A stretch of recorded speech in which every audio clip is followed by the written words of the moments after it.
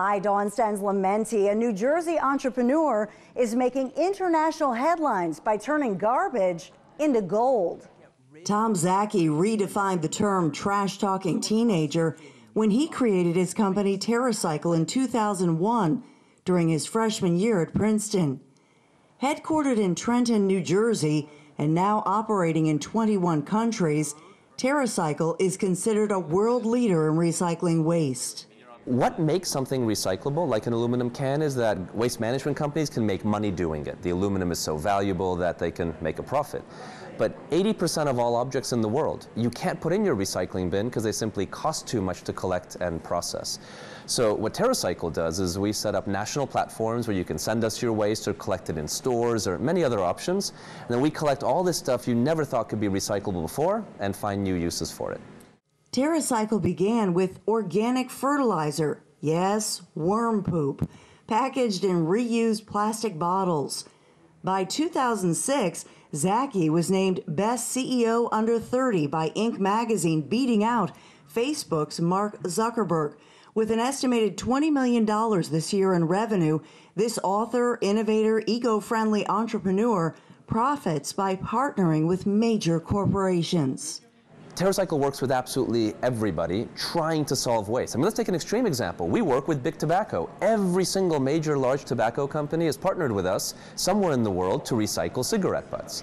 And today, we've recycled well over 1 billion cigarette butts in the process. Mind you, it's the most littered waste stream in the world today. One of the worst environmental disasters in world history, the Chernobyl explosion, impacted Szaky's life. Born in Hungary under the communist regime, he fled with his parents to Toronto in 1986. I think business is more powerful than war, than politics, than anything. But the question is, do you use business just to make money, or do you use business to make money and do good? Doing good and speaking out at this year's World Economic Forum in the Swiss Alps. TerraCycle teamed up with Procter & Gamble to make the world's first recyclable shampoo bottle created from beach plastic, an innovative idea that's dubbed head and shoulders above the rest. Researchers estimate that every minute the equivalent of one garbage truck of plastic is dumped in our oceans. By 2050, plastic will outweigh fish in our oceans. Schools of another sort are part of Szaky's solution.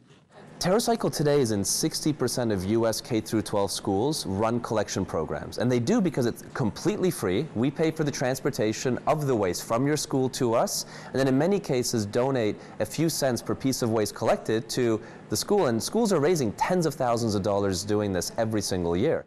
These children tour TerraCycle and learn about waste solutions such as upcycling and recycling. Here, garbage is seen as a raw material, used to make anything from playground mulch, furniture, to backpacks, to chandeliers. Interns and employees told me TerraCycle promotes a culture of caring and feeling connected. I know that what I'm doing matters, and I'm actually from a political science background, so being able to apply my skills in a way that is using my agency to do good for the planet is really inspiring. So we feel incredible here by being able to create major global solutions, I mean truly large ones, but to do that in a for-profit context, because I do believe there's a lot of value in capitalism and what it can do. Now, if you're limited in what you can recycle in your community, or if you're interested in learning more about one of those school programs we talked about, you can learn more at TerraCycle.com. Reporting from Trenton, New Jersey, Dawn Stensland Mendte. Up next, Larry's commentary.